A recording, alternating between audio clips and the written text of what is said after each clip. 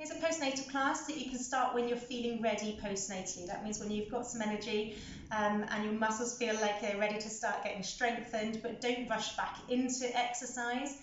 It is important to do exercise for your mental well-being and to get your muscles strong, and we do need to strengthen them. But those first few weeks, rest is also really important, and just getting to know your baby, allowing your body to recover from the delivery and carrying that baby for so long. Those first few weeks, you can think about your pelvic floor exercises. You can watch my pelvic floor video. You can think about activating your lower abdominals just when you're standing or sitting when you're feeding the baby, just squeezing the lower tummy muscles, avoiding pulling in too much up here, so your belly button wants to stay in the same place rather than pulling upwards, and it just draws back towards the spine. So just be aware that if you're doing too much, your body will tell you, and you'll probably notice a change in colour in the vaginal bleeding, or it might be heavier.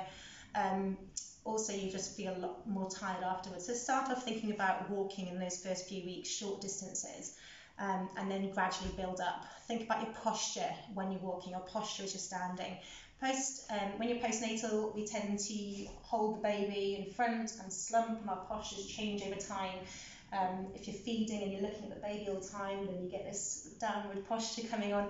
So just thinking about shoulders backwards and relaxed, pelvis in a neutral position, so finding not too slumped forwards, not too far back, but just a neutral position. And thinking about pelvic floor posture and gentle walking in those first few weeks is probably all you need to be doing.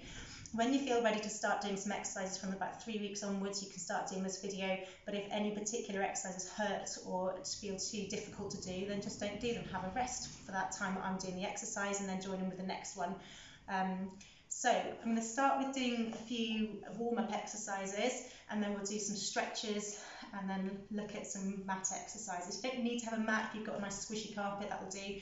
And you might want a pillow for your head as well.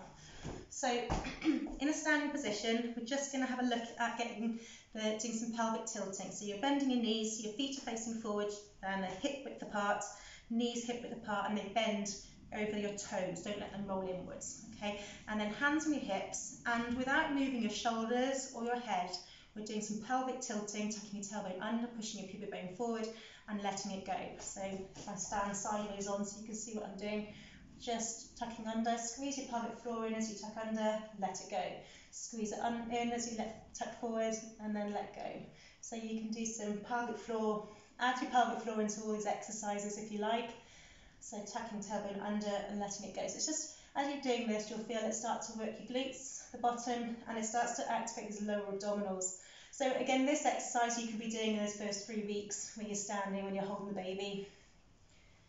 And with these exercises, most of these exercises can be done holding your baby, so you can be doing it now. When you're on your mat, having them on your hips, and when you're on your all fours, having them looking up at you, giggling at you. So just thinking about rocking as well, coming side to side. As you put all your weight onto one leg, tuck your tailbone under, and you'll feel your glute muscles activate to support you. So you might have your baby in front of you now, or you might just want to have your hands on your hips. So just feeling the weight go into your hip. As you activate your hip, you're feeling that muscle working. And if you want to make it a bit harder, we can lift the heel to your bottom, and the other side. So you're doing heel flicks, keeping that knee pointing downwards towards the mat, so you're feeling a stretch down through the quads muscles.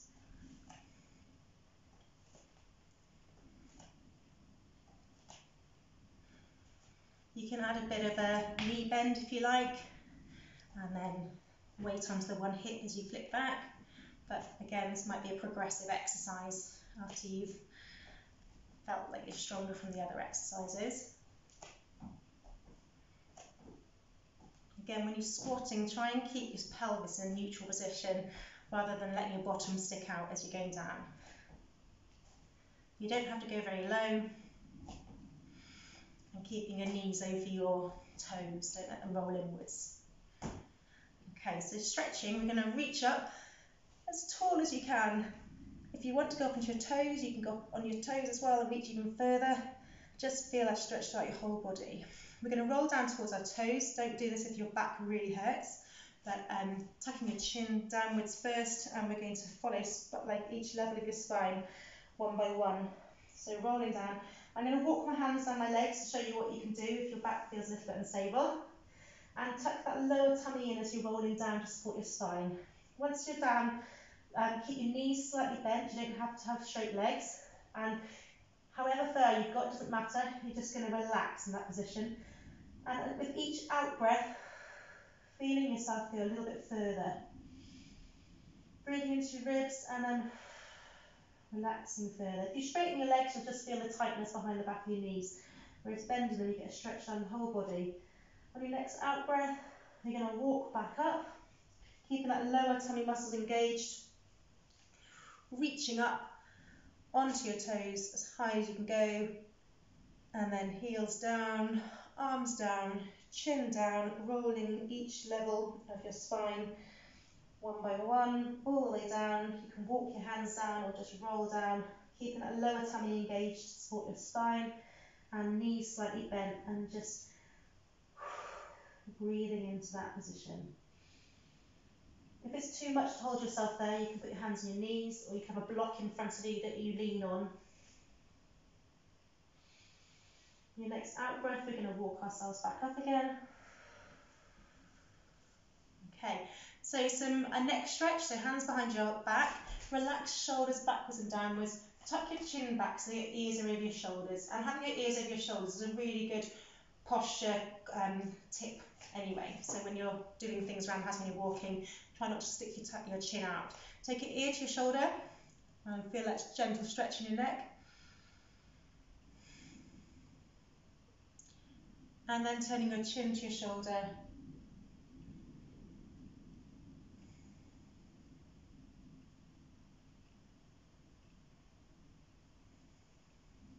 Back to the middle, ear to your other shoulder.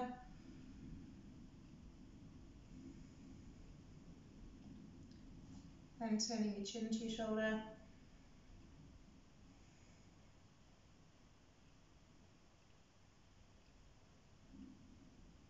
And back up again.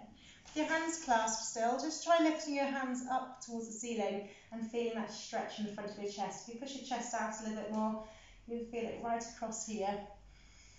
Again, a place that gets really tight when you're holding a baby a lot. And if you want to, you can either stay like that, or if you feel able to, you can tuck your tummy in as you roll down towards the floor, keeping your head down with your hands up towards the ceiling to get even more stretch. And then back up again. So we're going to do a side stretch, so reaching up, take one arm down, reaching as high as you can with the other hand, starting to lower down to one side. If you want to, you can look up at your hand if your balance is good, and then breathing out into that stretch, reaching as far down to the floor with your one hand that you can, and then back up again on the out breath, and then breathing out and lowering down, reaching up to the ceiling with one hand, down to the floor with the other hand.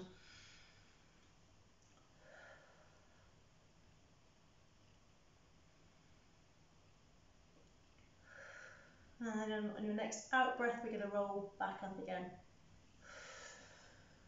You can repeat that, either the same, or you can bring that top arm over as well. Nice breath out in this position.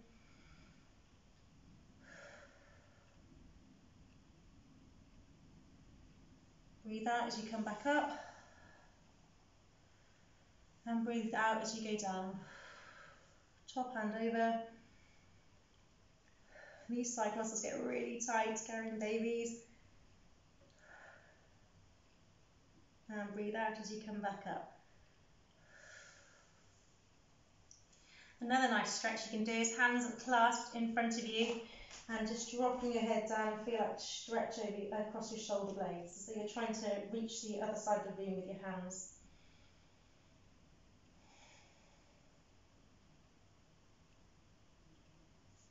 Okay, so we're going to come down to the mat. So if you lie on your back to start with, if you've got your baby, they can sit on your pelvis here. I've got a pillow for my head, but you don't have to have that. And with my feet shoulder width apart, or hip width apart, I'm going to keep my hands on my hips and a neutral pelvis. So neutral pelvis means I'm not pushing my back flat into the mat. I've got a tiny little gap but not a big gap. Okay, so you've got a nice level pelvis here between your hips and your pubic bone.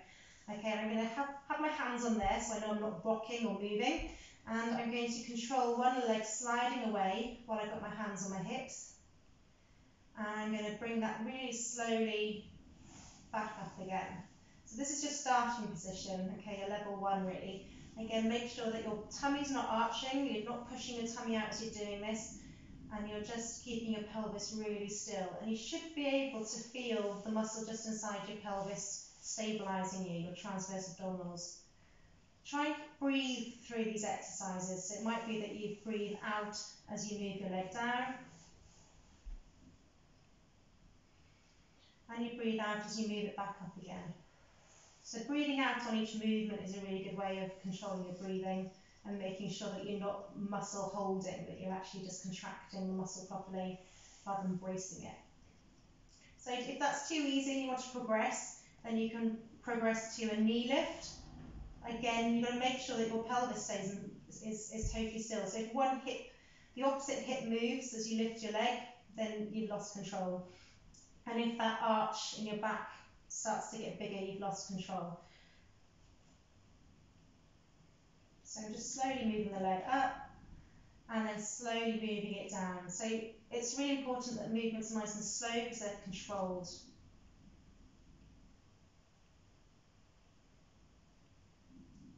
The core muscles are all about control rather than power. And again, to progress this exercise, if you want to make it a bit harder, but again, this is all step by step as you gain control. Just move your feet away further from you so that you've got a further lever to come up.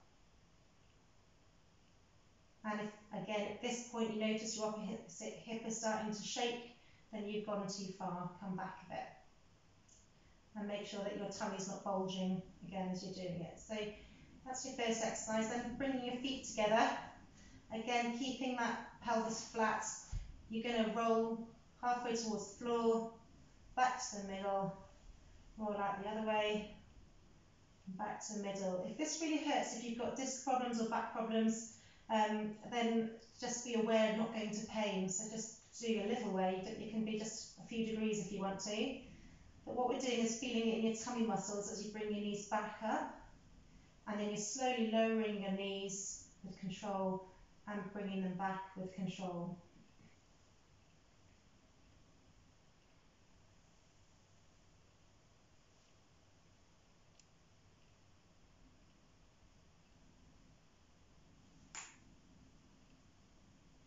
And if you feel fine, you can obviously go a little bit further, some mobility in your back. But again, if you've got back problems, just stay within pain limits, so don't go to pain. Okay, now feet hip width apart again, and trying to bring your feet as close to your bottom as you can. We're going to do a bridge now. I'm going to get rid of my pillow, otherwise your neck tends to get a little bit too squashed. And we're going to lift our bottom into the air, keeping our feet on the floor, but we're rolling up. So we're going to roll your pelvis back, pelvic floor leads, okay, squeeze the pelvic floor in, take your coccyx, your tailbone off the mat, and you're rolling up, almost at each level of your spine, coming up one by one until your ribs are off and your bottom is nice and high. Let your neck grow longer, and then we're going to roll down, ribs first, and then your lower spine, lumbar spine, coming down. Trying to feel each level touching the floor one by one until your tailbone touches the floor. If you've got very curved spine like I do, then you might find that the coccyx hits the floor at the same time with the rest of the lumbar spine. But you can really try, as you come down, really picturing each, like imagine it's a string of pearls and each pearl is touching the floor one by one as it lowers down. Try and keep your knees staying hip width apart the whole way through the exercise. They'll want to come together and touch. And just keeping them steady and not wobbling too much is really, really important.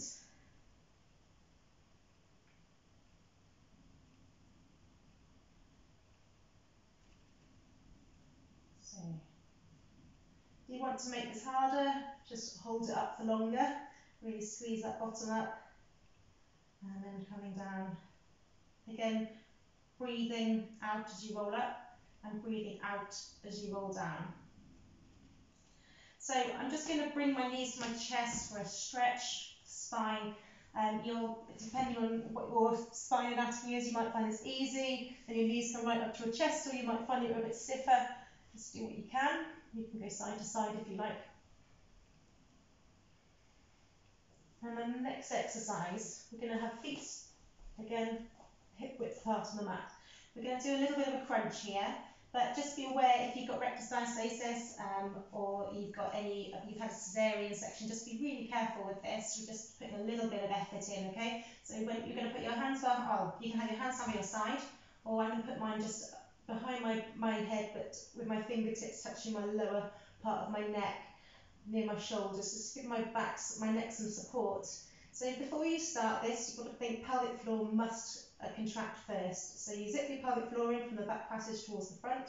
You're flattening your back, so you're flattening that arch that's normally in your back, and rolling that pelvis backwards. And then we're going to lift the head a little bit, okay? And you should feel the abdominals contracting. Hold it for a few seconds and roll back down, keeping that control, and then you can let go of everything. So pelvic floor in, tilt the pelvis back, roll the head up, and you can come just up as far as your chin is touching, you're looking at your knees ahead.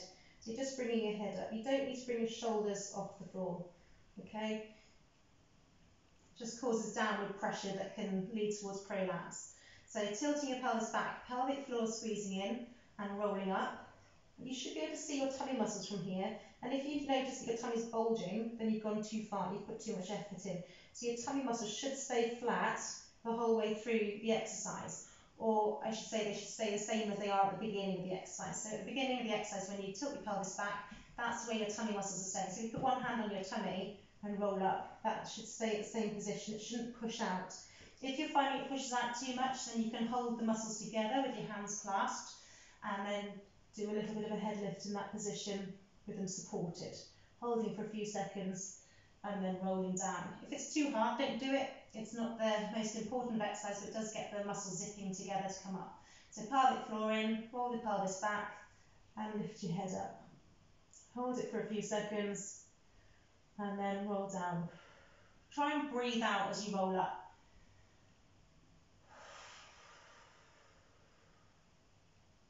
And then breathe out as you roll down.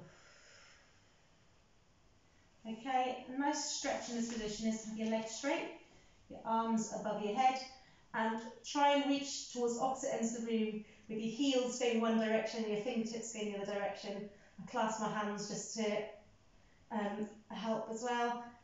And you're just being stretched throughout your whole body. It feels really nice. It's really long. Again, take some nice deep breaths in this position to feel the stretching. We're going to roll onto our side and do some clams. So again, you might want a pillow for this one. So with the clams, we're looking at the glutes, strengthening that. So the few pointers are get your top hip up in front of your bottom hip. So that means you might have to roll your hip forward. You want to make sure your top hip is directly stacked above your bottom hip. So you don't want to be letting that arch go. Okay, so try and maintain a tiny arch underneath your waist. Otherwise, you'll find the top hip comes forward and it's not directly over the bottom hip. So keep your hips stacked on top of each other, slightly rolled forward, and tailbone tucked under, so you're finding that neutral pelvis. And then we're going to separate the knees, keeping the heels together. Now for me, I can only get that far if my feet are touching the floor, so I need to lift my feet a little bit and then separate, and then I get a little bit more range, and I can feel that in the muscle in my bottom. So it's really important you feel this in your gluteus medius. If you come up your side of your leg and so you feel your knobbly hip bone, just slide just behind there, so it's probably onto your nipple line, and you should feel that muscle bulging as you separate your knees, and then coming back down again. Try and separate as you breathe out, and try and come back down again as you breathe out. Now, if you're feeling it in this muscle down the side of your leg, that's your IT band. We don't want to feel it there, we want to feel it in the glutes. And it can cause more damage if you're strengthening the IT band, so don't do it unless you can feel it in the glutes. You might need to bring your knees up, you might need to take them back a little bit, you might need to roll your hip forward a lot more, particularly if you've got big hips. So, and you might need to bring your feet off the floor a little bit more. So you want to feel it right there in the bottom. When it starts to get tight lactic acid stores in it. You'll have to tap the bottom to release that lactic acid. Okay, a progression of this one is to have your bottom knee bent and your top leg straight, but your top leg again, bringing your hips stacked above each other, bringing that top hip rolled forward and taking that leg upwards and slightly backwards so you can just see your toes. And again, feeling at your bottom and not the side of your leg too much. And if you're finding you're only lifting it a little bit, that's normal, because any higher, I've just lost my waist, okay? So it's making sure you maintain your waist. You might want to just have your hand underneath your waist to make sure you're not squashing as you come up. And don't let your legs start to venture forwards, because you'll just feel it inside of your leg. So you're feeling it in your bottom. If you're starting to get tired and you're compensating, give it a tap. That's probably enough anyway. You can stay doing it with your knees bent to start with and progress to it being with legs straight. So on to your other side. So lifting, so top hip stacked over the bottom, rolled forward a little bit, tailbone tucked under, and separating your knees, heels slightly off the floor.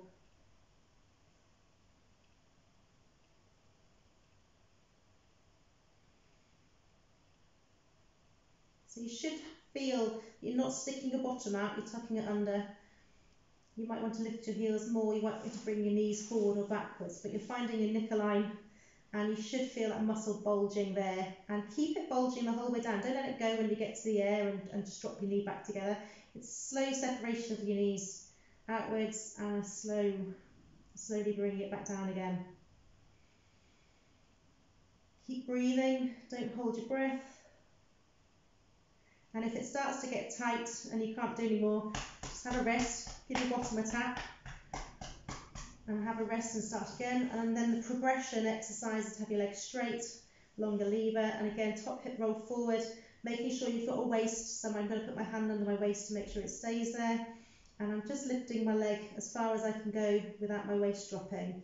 And I'm turning my toes slightly towards the ceiling, and I'm lifting my toes and my heel slightly backwards so that I can only see my toes really from where I am. Feeling it in your bottom and not the side of your legs.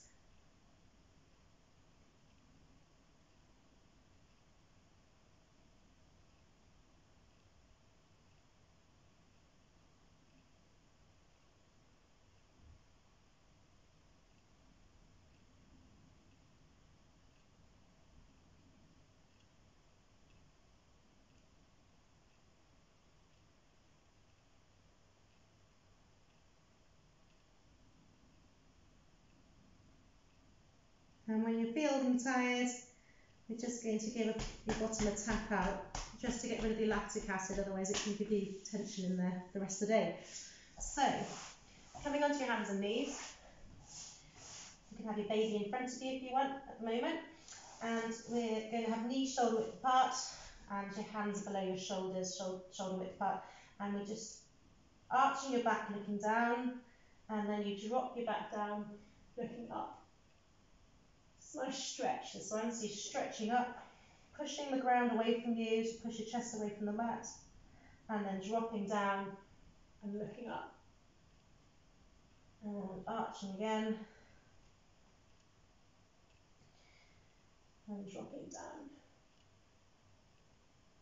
Just turning your fingers inwards so that your heels of your hand are shoulder width apart and your hands are facing, your fingertips are facing inwards, toes are pointed underneath towards your shins. I'm going to bend your elbows a little bit, okay? And I want you to think about pushing your chest away from the mat, so don't sink downwards, really push those shoulder blades away from each other. Okay, and in this position, we're going to do some breathing. So again, bring your ears in line with your shoulders, so you're tucking your chin back, looking straight down at the mat. And we're going to breathe in for 4 seconds, into the ribs, and then out for 8. Keeping your pelvis neutral, so don't let your bottom stick out. You're feeling lower abdominals kicking in, and breathe in. And all the way out. Keeping your chin tucked in, keeping your pelvis neutral. And in. You should feel your shoulders having to work really hard. And all the way out. Really good for your shoulder stability. And relax.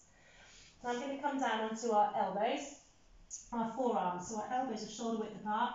My hands are face down on the mat, facing forward, and I'm pushing into my hands. I also am pushing my shoulder blades away from each other, pushing my chest away from the mat. I'm tucking my chin in, and I'm keeping my pelvis neutral again, and looking straight ahead of me. And I'm going to breathe in, and all the way out,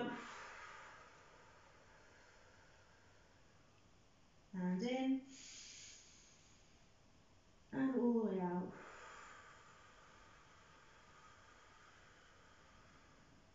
And one more in, and all the way out.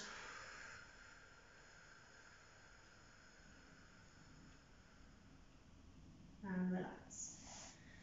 So come into a sitting position and you're going to do some stretches. So with one leg out in front of you, cross your other foot over by next to the knee. You're going to grab the outside of the knee and pull it towards your opposite shoulder to feel a stretch down the side of your leg and into your hip. And if you want to increase the stretch, you can bring your head down. And if you want to increase it even more, try and bring your head towards the knee as though you're hugging that knee. And again, relaxing. Relax your shoulders, just breathe.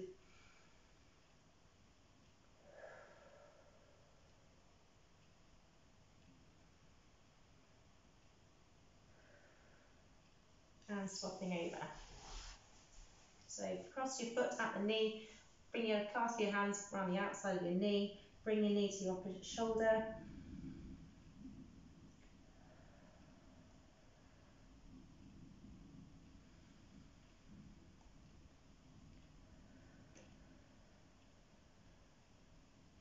You want to feel a nice stretch up here. If you feel like you're really flexible and you want to add a rotation to your body, you can as well. So swapping feet again, this time we're letting your foot sit on top of the knee with your knee dropping out to the side, and you're going to lean your body forward so you're taking your head towards your foot. And you might need to sit on a cushion for this if you're really slumped back, or a couple of pillows. And while you're doing this stretch, you can give your foot a nice massage, a bit of pampering. And you should be feeling this stretch in your hip region and probably inside your inner thigh as well.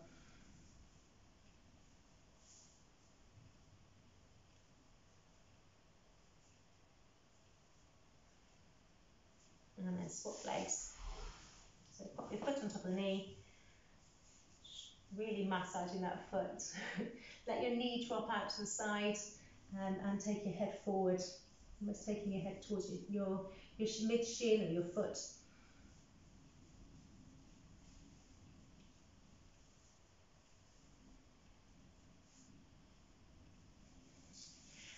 We'll just do one with your legs out to the side. Okay, depending on if you've had pubic pain or anything, you might want to have your feet a bit closer to each other or take them wider.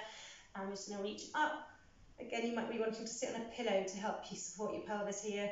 And then rolling down, your hands in front of you. Knees can be slightly bent. They don't have to always be straight. That just adds stretch behind the knee. And just breathing in and relaxing out. And in. And all the way out. And in. And out. As you come back up again. So that's the end of my exercises. See how you feel as to whether you want to do them every few days, or just once a week, or what you can manage.